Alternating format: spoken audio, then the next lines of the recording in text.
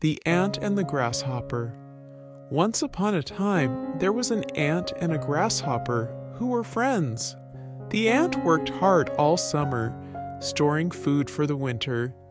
But the grasshopper loved to sing and dance all day, without a care in the world.